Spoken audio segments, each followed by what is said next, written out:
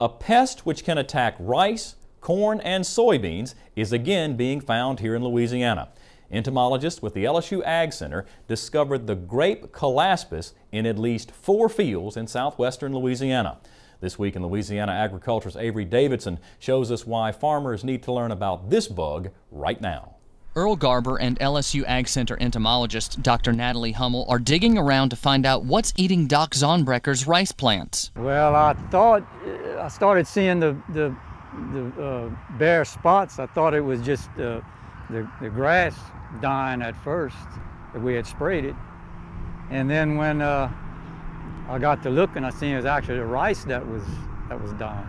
And this is what's killing it. This is the larva of the Grape Colaspis, a bug that's been causing problems in Arkansas for a number of years and was first found in Louisiana about 25 years ago. Because we had gone to a lot of water planting culture, it was not a problem here. But now that we've returned back to drill seeding, it looks like this insect is becoming a factor in this field here especially that we located this year. Dr. Hummel says in the 4 fields where she's found the Colaspis, it's damaged 10 to 70% of the standing rice. You'll see typical symptoms of just drying back of the plants. You know, now that we look back, we've probably been seeing this damage the last year or two since we've had a lot of our rice go back to drilling due to the Clearfield rice program allowing us to dry plant.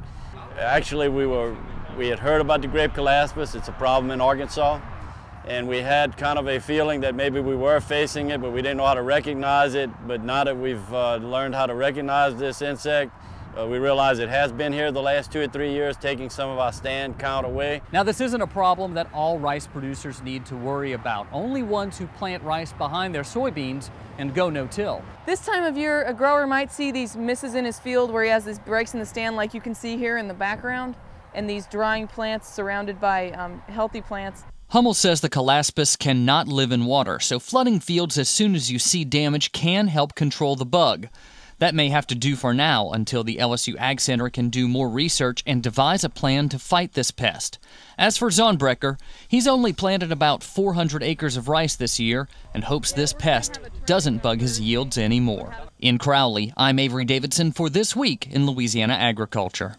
Dr. Hummel held a meeting with farmers at the Crowley Rice Research Station this week to show them how to find the Grape Colaspis.